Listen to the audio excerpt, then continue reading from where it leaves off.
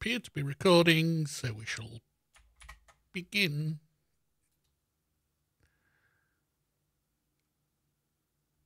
So what we're seeing here is the the outside yellow sphere is potential interaction radius. So what we're seeing is that these three fridge freezers, I don't know why I chose a freezer, but whatever, have an interactable component on them, which means that they can be interacted with by the player.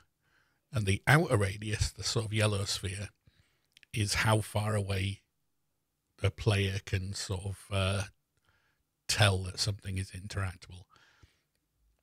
So a lot of this is just essentially copied a little bit from Ark Raiders, which is a sort of new game I've been playing a little bit.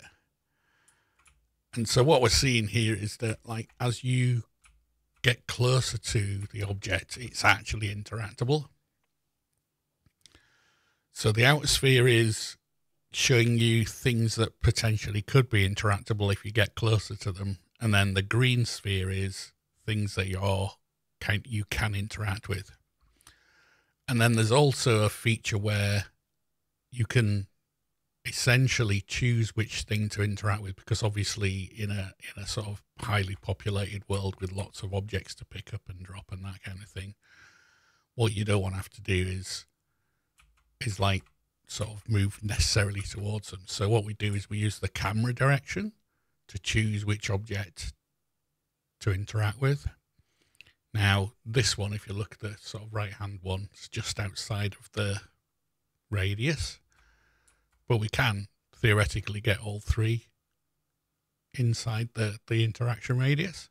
And commonly there's going to be, I think I've set a max limit of 10, but that's configurable, sort of objects that you could potentially interact with. So if I just sort of show you what the interaction looks like, essentially this is a particular sort of storage box, and this allows you to drag items into the other sort of storage. Right now it's so the interaction key is the E key, and you can see that it's kind of doing the same thing for this one. So if I just drag some stuff into there and then go back to the other one, open that one up, obviously the timings are not, they're configurable as well. So you can store things in different inventories, which is going to be a big part of like managing your resources and things like that. You can recycle and reconstruct and that kind of stuff.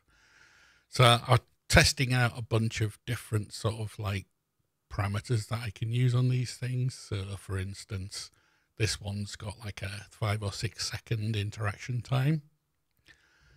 Let's just drag some stuff over here. You'll see that there's drop and recycle, so you can drop items into the world and you can recycle them for the constituent sort of resources. So each item in the game's got a bunch of resources associated with things like metal and that kind of thing. And in this particular one, I did an examine action, which essentially does the same thing as the open action right now, but eventually, you know, there are a bunch of different types of predefined actions you do, pick up, drop, that kind of thing. And so you'll see that the sort of interactions still work. You can split your stacks and move them around and that kind of thing. There is a right-click menu on here, but for some reason the sort of positioning on that is always a bit iffy, so I'm going to get rid of that because I've replaced it with these things, and I'll obviously get nicer icons for this stuff as well. So really, I think that this is a really nice feature in Ark Raiders, so I wanted to sort of implement the basics of it myself, and I like the idea of it. Obviously, all of these sort of debug spheres and stuff will go. It's just a checkbox on the objects on the interaction component. So yeah, slightly Ark Raiders-y, but I think it's going to be useful for gameplay.